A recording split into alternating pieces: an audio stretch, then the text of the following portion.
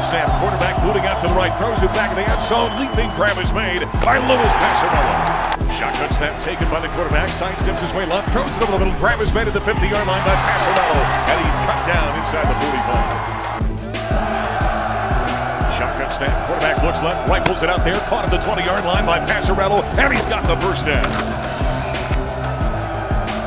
From inside the 10-yard line, shotgun snap, quarterback moving out to his right, looks over the middle, rifles over the middle, and spinning down and making a catch in the end zone is Passarello.